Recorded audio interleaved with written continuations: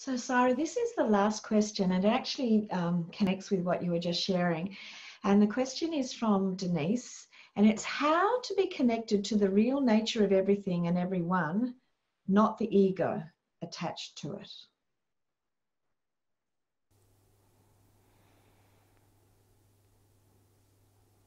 So, the only way we can be connected to the true nature of ourself, and everyone and everything, is to be truly present in the now.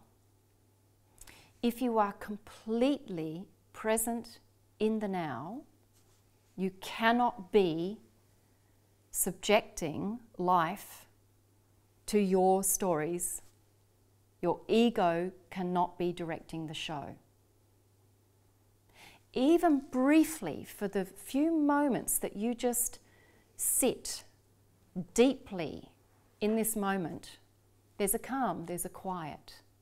The ego isn't driving the show. You don't lose awareness. You still have a recognition of what's happening, but it's not ego-oriented. So actually, the more deeply we reconnect with the now, and we can immerse ourselves deeply in this living moment consciously, the more we experience it as it truly is, we tap into that wellspring of love that I spoke of before. That actually, the love of consciousness of life, it's all around us to inform us, to nurture us.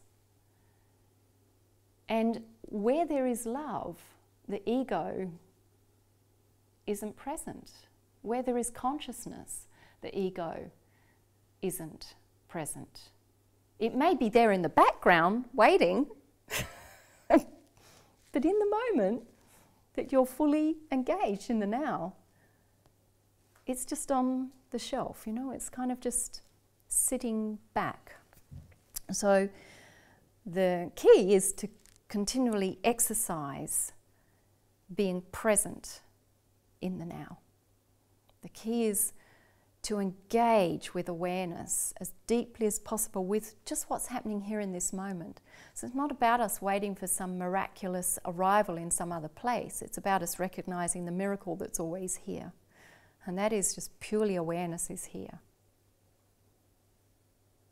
And that pure awareness is having its true communion with everything. It doesn't go away. And you know what? The wonderful news is consciousness is your eternal self. It is the one that continues. The ego is the one that dies.